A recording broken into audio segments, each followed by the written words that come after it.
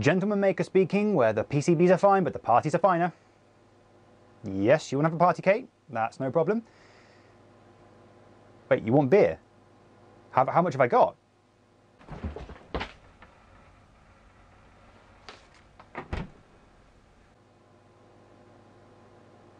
Yeah, we could buy some, or I could brew some. How long? 4 weeks. Hello? Hello? I'll assume we can do it. If you ever find yourself in a similar situation, well, look no further, because in this episode of The Gentleman Maker, we're going to be building the Smart Brewer, a brewing tank that is smart.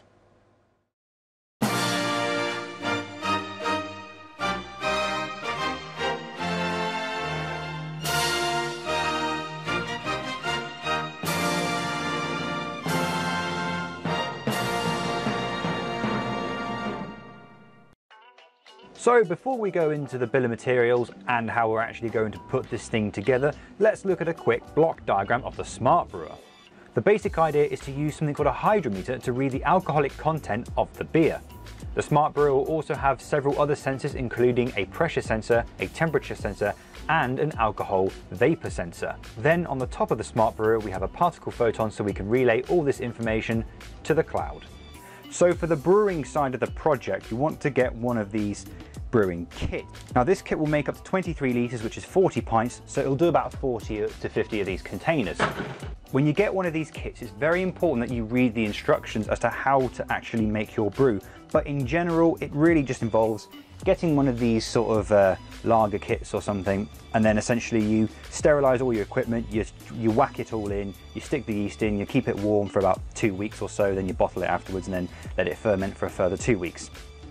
Now the problem with a hydrometer is that they're analog devices. You have to read them manually by eye, but I want to make this into a digital system. So what I'm going to do is stick a magnet on the top, and as this height changes, as the alcohol level changes, this will go up or down depending, and the distance from the sensor will change, and therefore we can record that number. Then we can correlate that to how much alcohol has been produced.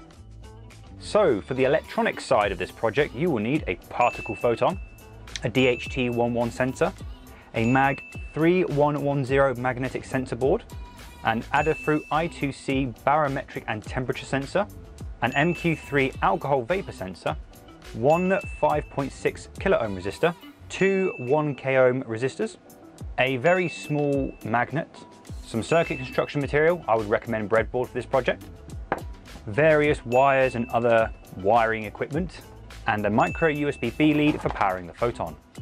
All the parts in this project can be found from DigiKey, link in the description below. Here we have the schematic for the Smart Brewer. Powered by a photon, most of the sensors either use an I2C bus or just produce an analog output, with the exception of the DHT11, which has a unique single wire bus. Two pull-up resistors are needed for pulling up the I2C lines, and both I2C components are connected in parallel. The MQ3 sensor, which is used for detecting alcohol vapor, is connected to the analog input of the photon, and the DHT11 uses D2 as the reading pin. While the code for the Smart Brewer may look complex, it's actually rather simple, and all we do is take advantage of pre-made libraries. For example, we use the Adafruit DHT library, which helps us connect the DHT11 to the photon. We also have the Adafruit IO particle library, which allows our particle photon to connect to the Adafruit IO IoT service. We use the wire library for I2C, and then we have a couple of defines for the addresses on our I2C components. Initial setting up of the code just creates a couple of feeds that we can save our data to on the Adafruit IO website, and the setup code configures some of the pins on the photon as well as the I2C components. The main loop of code simply takes readings from the different sensors and sends them to the AIO system, or the Adafruit IO service. Then from the Adafruit IO website, we can actually track the data graphically. So here we can see the temperature over the days since the Smart Brewer has been operational.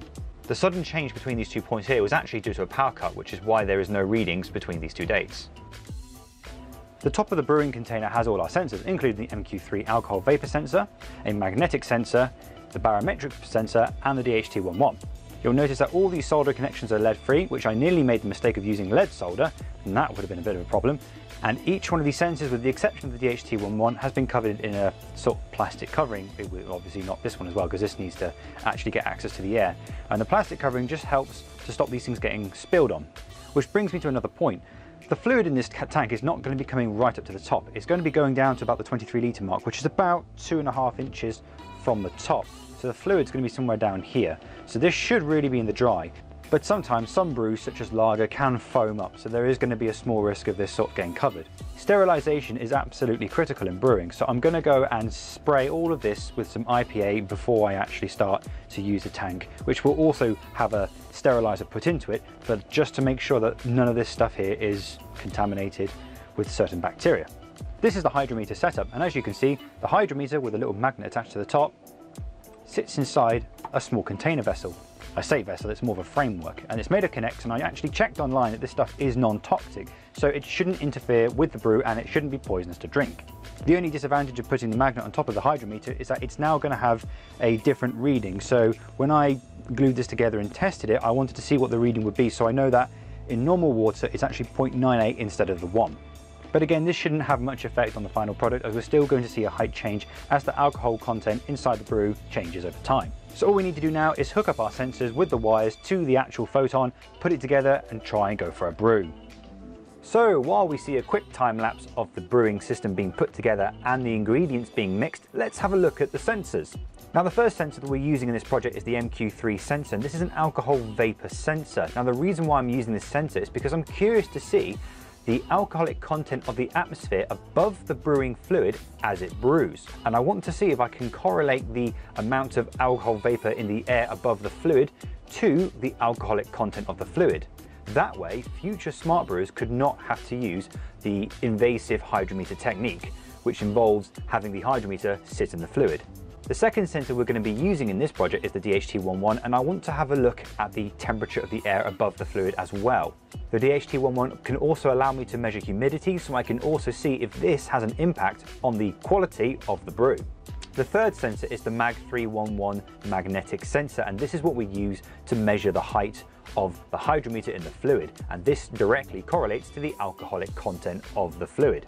The final sensor is the Adafruit Barometric sensor, and this measures the pressure of the vessel. If a positive pressure is kept inside the vessel, that means we can guarantee that stuff can't get in and can only come out.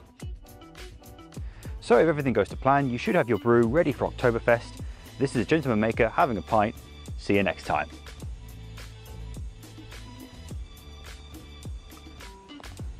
I found my resistor. See you next time.